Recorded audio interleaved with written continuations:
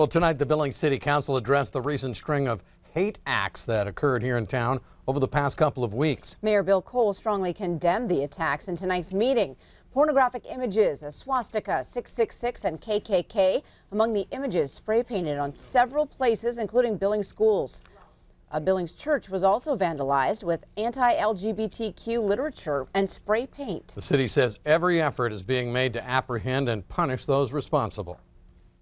Racist and bigoted criminality and hate speech of this or any type is deplorable, despicable, degrading, and has no place in Billings or any other community. Although we do not yet know who was responsible, we do know that this was not a prank or other minor infraction that can be tolerated.